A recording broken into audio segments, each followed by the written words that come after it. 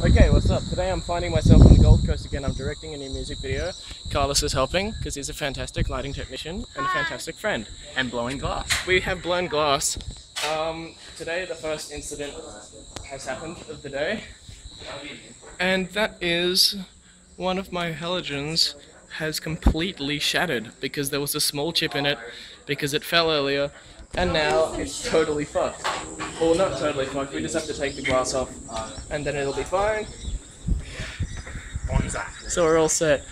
Basically, we got two hairlights, a 1K bouncing off reflector, half K going, is it going direct or off ceiling? Off ceiling. Off ceiling? Just, like a fill. Cool. And then we might put a dolly here. And then I also set up a custom little thing for my monitoring. I'm getting this tablet that Carlos generously donated and putting it on that. And that's the monitor for today. How's progress? We're going... There's a dude in the background of that shot. Fuck. So we got everything set up. We got like posters there. Oh, the camera set up. Got a dolly set up down here. Reflectors looking nice. Everything else looking nice. We took the broken glass off. We got the makeshift monitor over here working reasonably well. I'm probably not going to use it because it buffers at like 2 frames a second. Cool. White flag evermore. White flag, white flag evermore. Not in the ceasefire.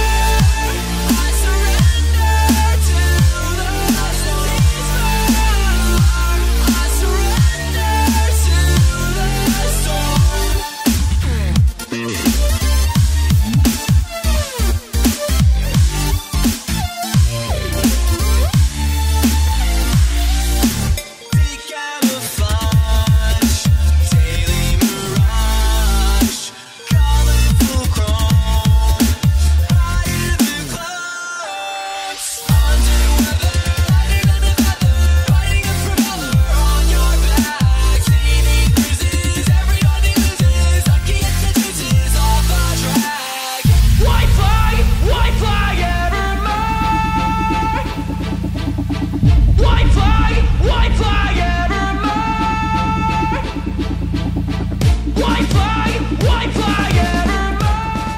Okay, so it's currently Tuesday and we shot the music video on Thursday, and it took me 5 days for me to actually stop being really pissed off about this so I can actually talk about it on camera without bursting into tears.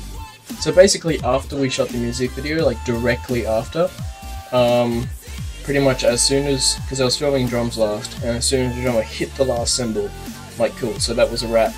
And then there was a message on my camera saying, movie recording has automatically stopped, which usually happens when you run out of space on your memory card. I'm like, okay, that's fine, we ran out of space. Lucky we had the chance to do everything else that we were recording. And then I took it out of the card and I was going to transfer all the footage from my card onto my computer, and then it said you have to format the card to continue. I'm like, okay, that happens sometimes, I'll just plug it in with the USB through my camera. So I put in my camera, put it in the USB, and then nothing happens on the PC, like it doesn't even show up. So that's kind of weird. I'll just try like looking at the footage on my camera, and I put it on the camera and the camera just says card read failed. And I've never gotten that before, and that's when I started to kind of be a little sketched out by the idea. So I'm like, Carlos, what's happening? And he's like, hey, did you try all this stuff? I'm like, yeah, I tried all that stuff. And then he's like, yeah, well, this is just a real bad situation.